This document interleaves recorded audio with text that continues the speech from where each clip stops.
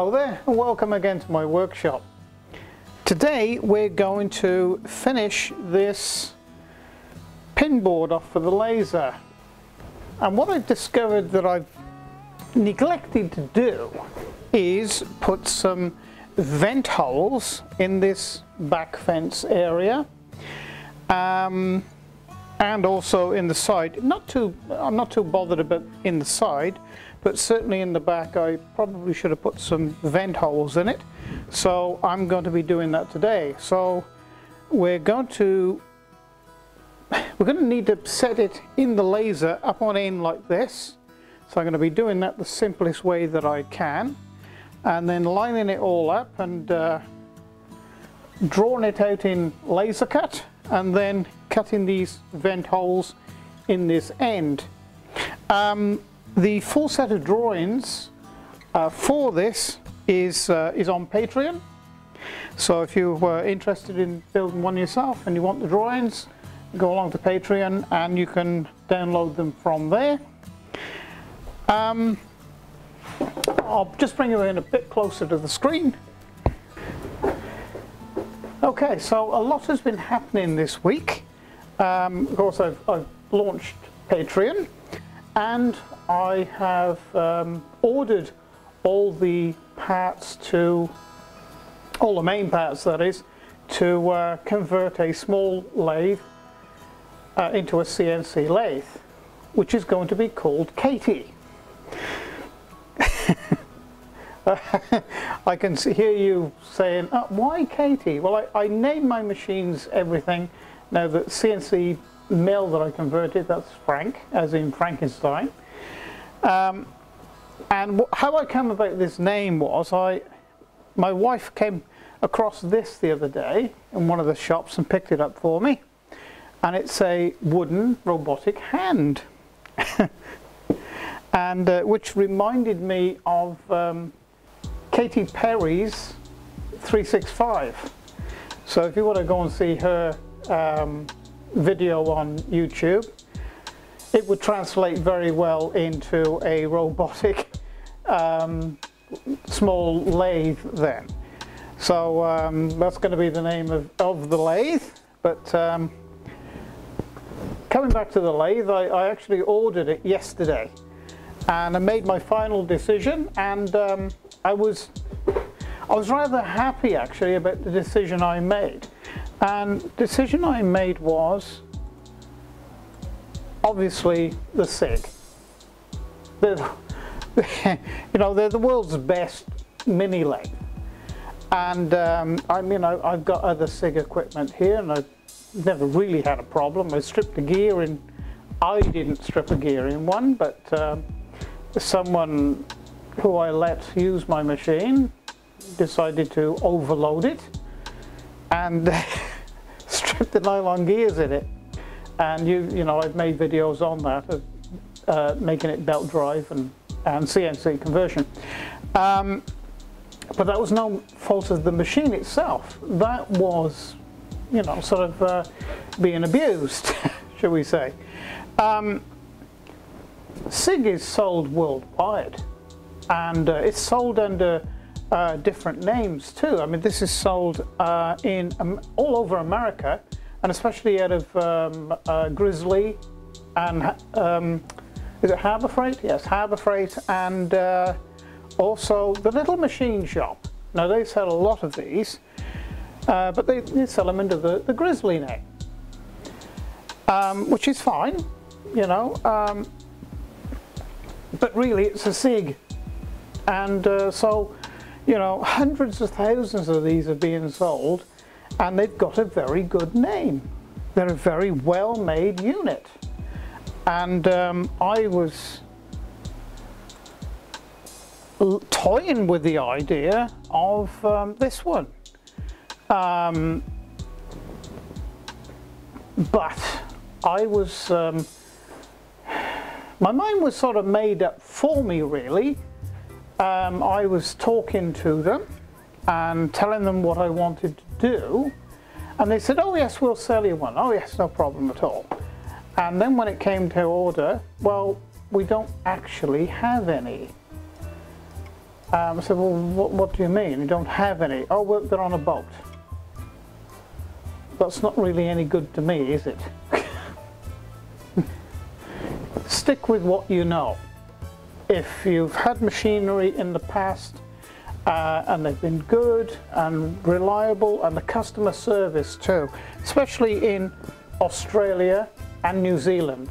Now this company, Aussie Tools, supplies Australia and New Zealand. The guy you need to speak to here, if you're ordering anything really, lathe, milling machine, he does the works.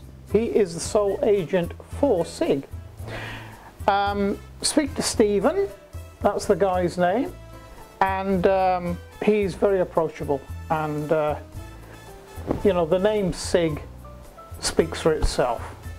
Sig Grizzly, whatever you want to call it, it's still Sig. So this is what I would recommend if you was considering converted to CNC. Okay, so here we are in laser cut. As all I'm simply going to do is draw a rectangle. Doesn't really matter what position on the table it is, like that. Right click, size. Now it's 320 long,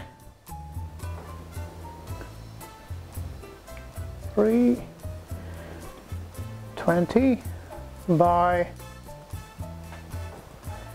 32, and OK that. Zoom in.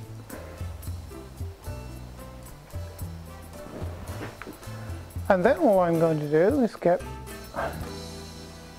this, and I'm going to draw roughly in the center of it.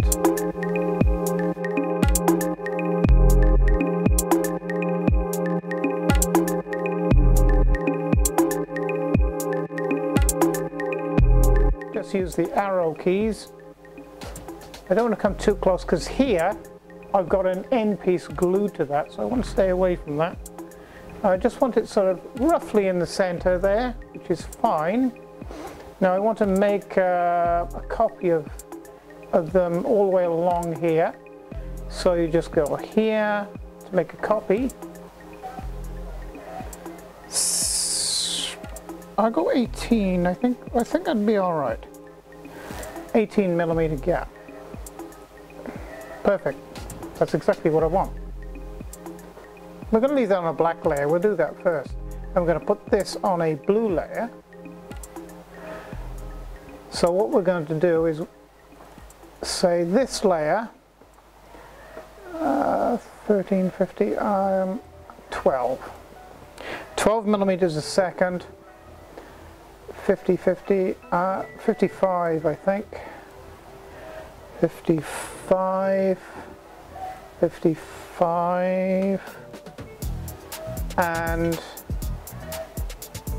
50.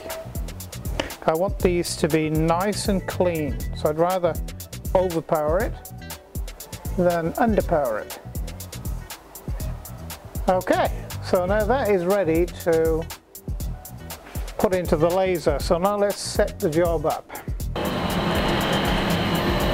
Okay, so I've driven my table now down, not all the way, it'll still go a little further, but it won't go far enough for me to turn this up on in that way. So anyway, I've just got something in here to prop this on, stop it flopping over, like that.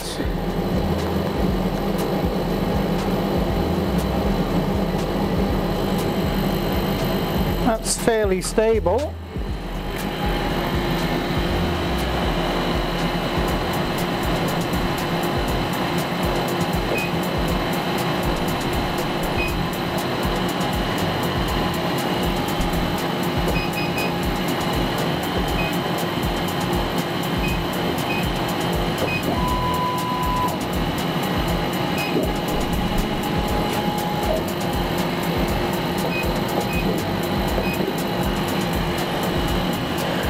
Okay, so now I'll move the camera a little bit.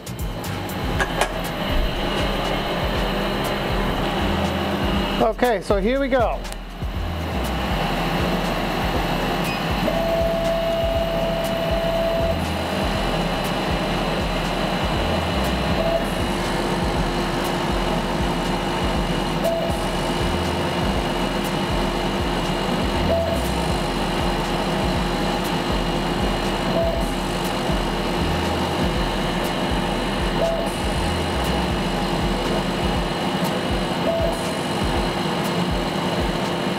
It's running that hot that it's actually just slightly welding them back in.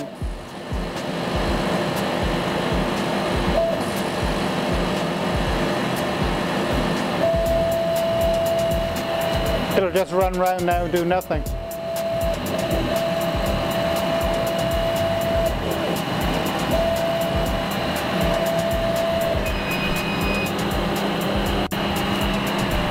Okay, in fact, if you just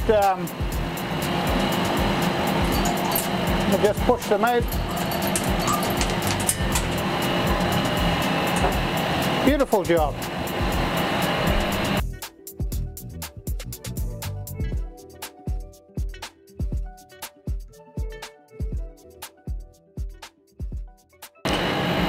Okay, so let's do a test cut.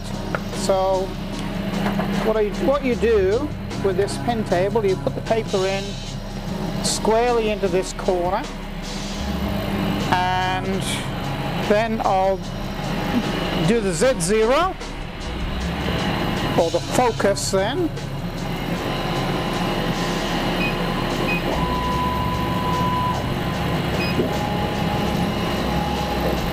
And just put this on the top, set the datum.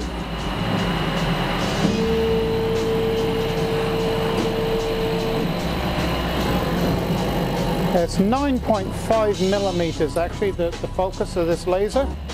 It's a 2-inch lens up in here. Okay.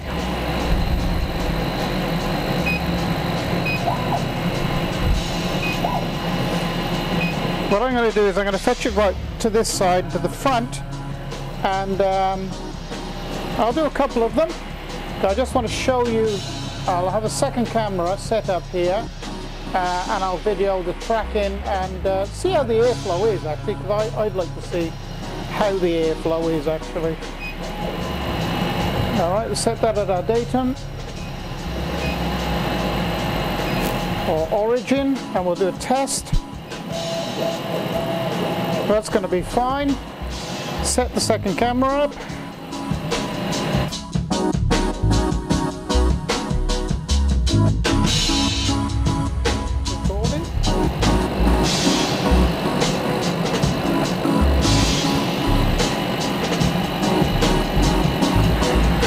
Okay, and press start.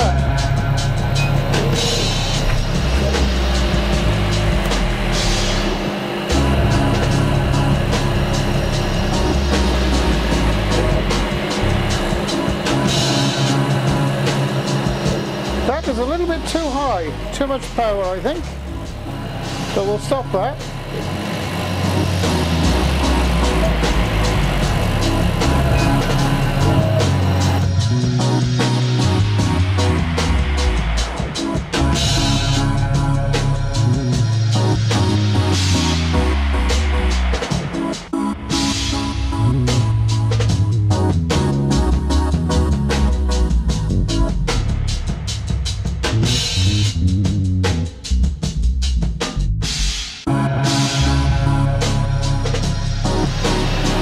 Okay, so we'll reposition this now and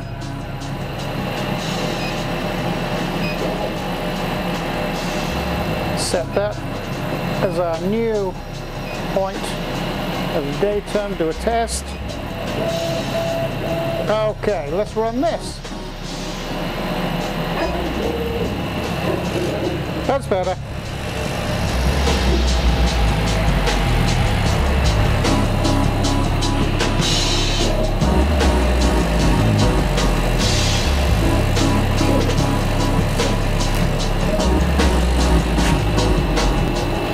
and that's carrying the fumes, or whatever fumes there are there, is carrying it away. And it's sufficient airflow underneath now that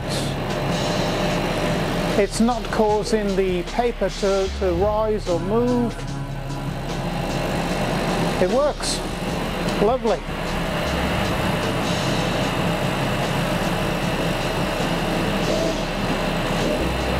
The laser can be very, very delicate, but it's unbelievable the amount of power that's concentrated into such a small area.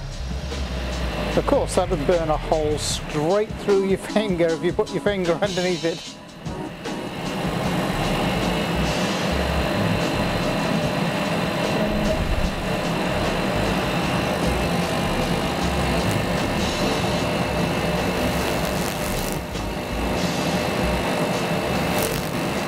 Okay, let's have a look at that.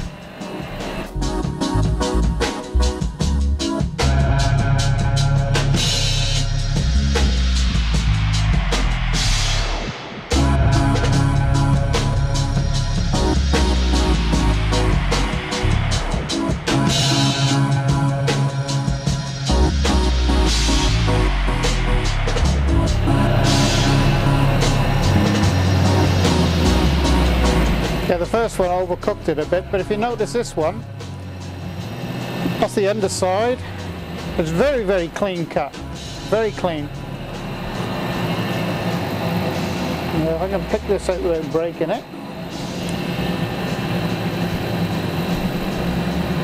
Not bad at all. Not bad at all. Very, very delicate.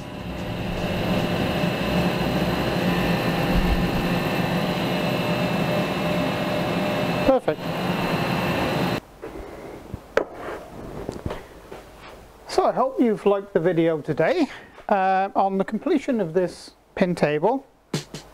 The plans for this pin table is on my Patreon page, and it's at this stage I'd like to give a big thank you to my Patreons, and it's you Patreons out there that help me continue to produce on this channel, so thank you very much. And please like, subscribe, and I think hopefully I'll be taking delivery of this on Friday. Of course it's Tuesday here in Australia, and this video will be up by Wednesday. So I'm trying to do at least 2 videos a week now, one midweek and one for the weekend. Not quite sure what the project is going to be for this weekend. Probably a wood turning. I really want to have a go at a piece of that giant sequoia that I have. So that'll probably be it. So thank you for joining me today, and I hope you've enjoyed the video, and it's bye for now.